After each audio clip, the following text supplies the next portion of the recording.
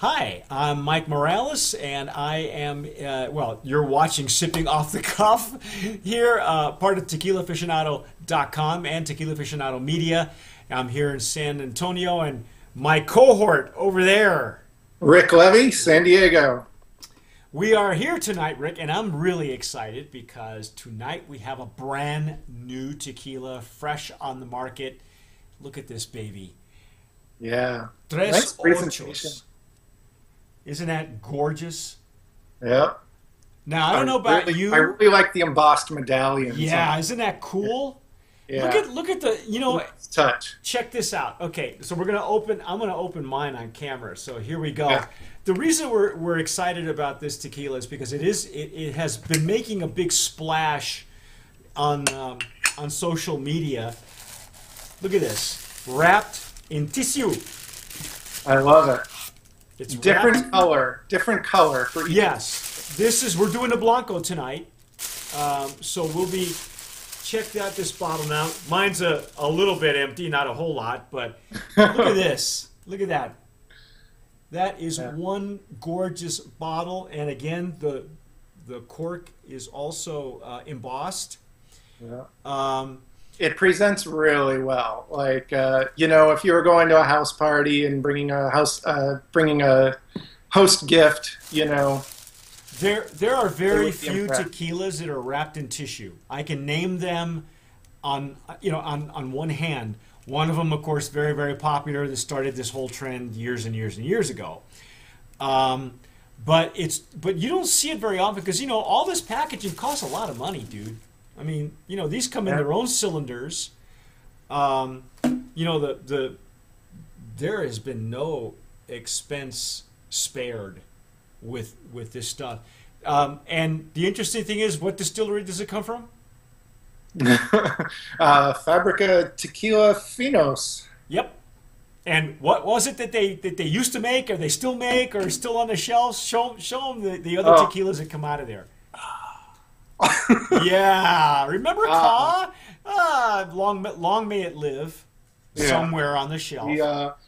These bottles are collector's items. Yeah, they are. This is just to let you all know. This is number one. It's a kosher tequila as well. Nom 1472. It is Fábrica de Tequilas Finos, very famous distillery. We have several brands. Lowlands, right in Tequila, right on the edge of Tequila. Yes, it's on the outskirts. Right behind it are actually railroad tracks. Yeah, I have pictures. and agave fields, right? Well, honestly, is Cuervo right across from them? they're catty corner and down the street. Oh, Actually, okay. I think it's like down the street and around the corner because you have to walk a certain length to get there. It's a very large facility.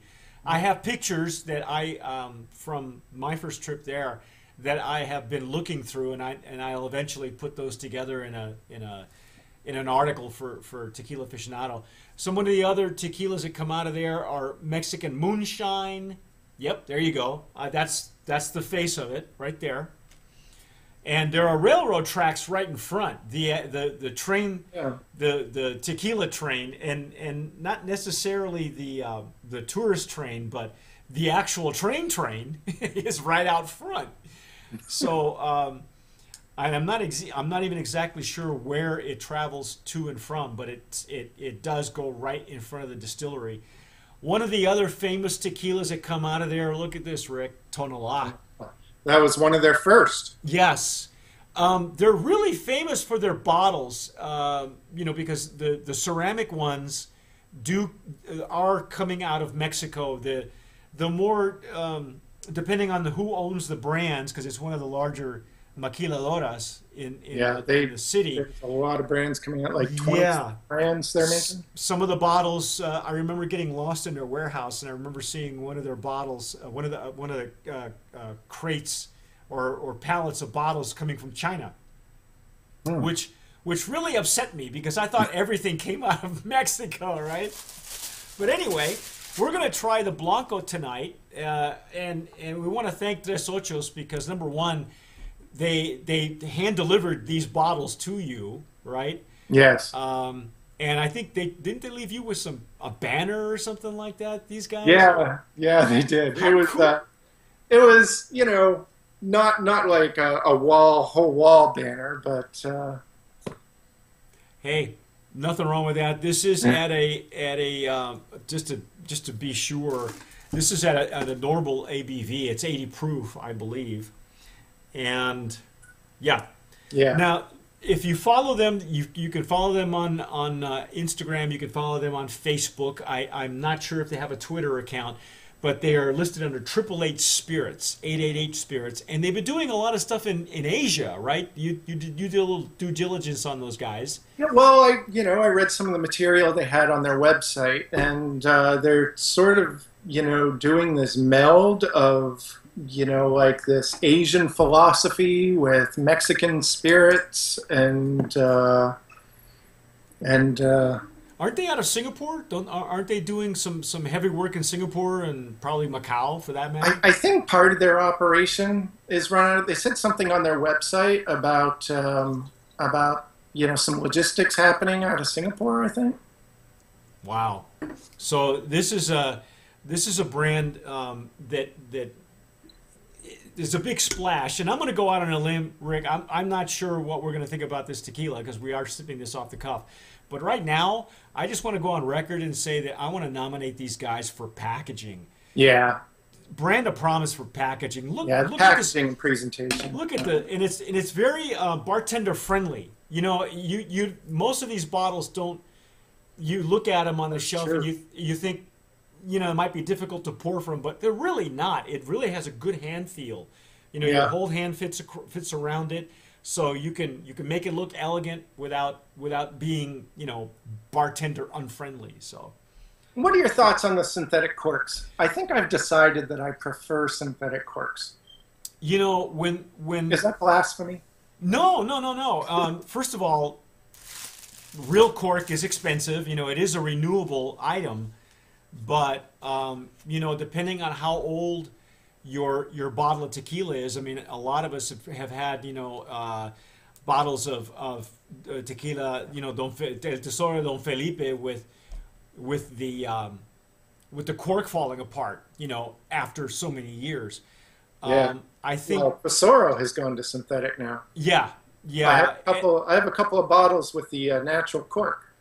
But you have to wet them. Even when you open them, you have to tip it over and wet it on occasion. I've got some collector's bottles that I every once in a blue moon I'll go in there and Look at tip those the cork. legs. You got bubbles, man, and legs. And legs. Now you're using a Riedel. I'm using a Glencairn, and this is the Copita Glencairn glass. It's really coated in the glass. Yeah, it's thick. The legs are thick. I'm again not sure what that means, and it's not necessarily a bad thing. It's something I noticed, going back to the bottle and just the opening of the bottle rather than the physical bottle itself. Something I noticed. I opened when the bottles came in. I cracked the seals and opened them in case to sort of let them oxidize a little if they needed to. And what I noticed is when I cracked the seals and opened them up, I wasn't getting really any methanols at all off the top of the bottle, which had me thinking that, it's like, oh, well, are they aerating before bottling, or are they letting it sit in stainless for a couple days before they bottle it? But so right now, since we don't have a whole lot of information. Like we were saying, if you're getting this for a host that you're bringing to a house party, they'll be able to open it right away, and they won't be put off by any of those fumes you can sometimes get off a new bottle. Well, it's like anything else, though. You don't want to keep it in a hot car. You don't want to, leave it in your trunk. The whole country has been baking lately in this heat wave, so you want to be careful when when you deliver this that it's not too hot, because even when we get stuff delivered, I just got another delivery of tequila yesterday, and the bottle's warm, and you just let them cool off at room temp and then hope for the best when you open them.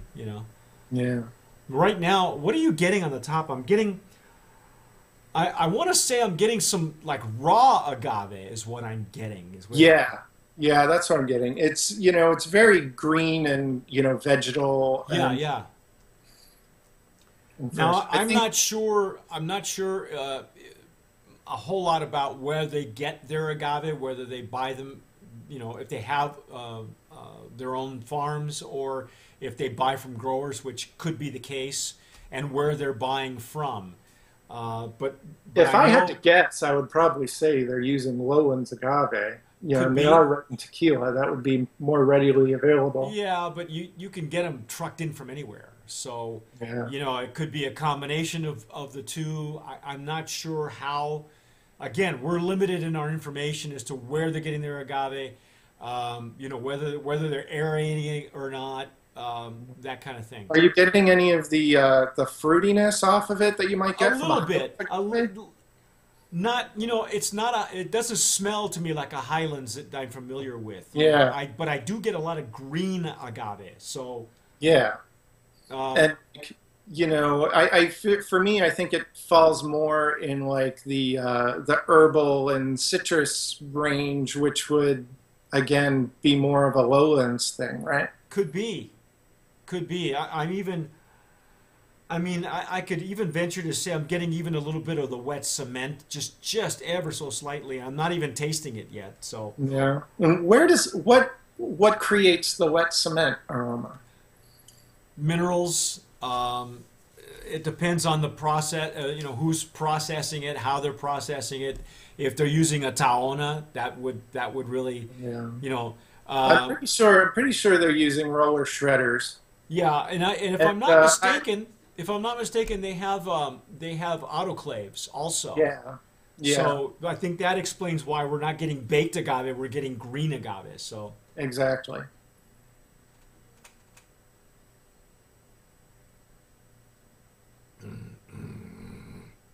mm,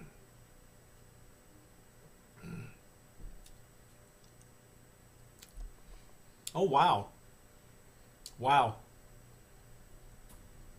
This is It's a nice smooth entry, but the agave is definitely present. yeah, and It's not like something that has been overly filtered or something in order to make it smooth. yeah, it's a double distilled for sure. And the I noticed it in the middle of my palate is where I got the explosion of pepper. I got some white pepper on there. The finish is kind of medium to short though. Yeah, It's and a medium to short finish. I would agree. Wow.